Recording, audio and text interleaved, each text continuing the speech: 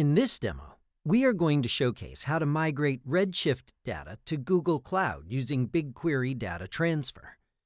There are 4 steps involved in the migration process.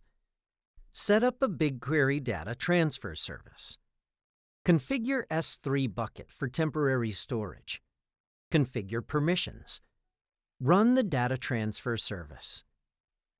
First step is to create a BigQuery dataset to store migrated data from Redshift. Next step is to create an Amazon S3 bucket to store the export data temporarily. Go to Amazon S3. Create a bucket. Set the right permissions. Next step is to add a data transfer. Go to BigQuery Web UI and Transfers. Create a new transfer. Set the schedule. Set the source as Redshift. Set the Amazon S3 bucket that we created. Set the destination dataset.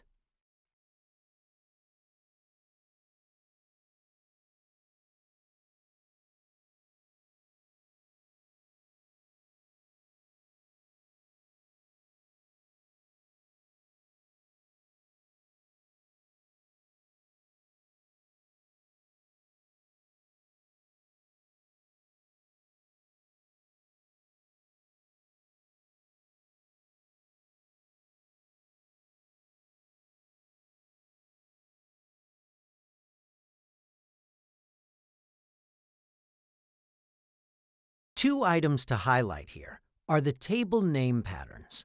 This is useful to select specific tables to migrate from Redshift to BigQuery. Next is notifications, useful to enable email notification and pub subtopic to get alerts on processing failures. One of the important configurations is to whitelist the IP from which Google BigQuery will access the Amazon Redshift cluster. The following IPs are used by Google BigQuery to access the cluster. All the IPs need to be added to the security group you will use for the cluster. The security group can be changed for the required cluster by using the Modify Cluster option. We can start the data transfer service to move the data from Redshift to BigQuery. We can view the progress of the migration in the BigQuery Web UI. If you found this demo useful, you may also like our recently published white paper on setting up data lakes using BigQuery. Have any questions about this solution or want to implement such use cases? Contact us at info@springml.com or visit us at springml.com.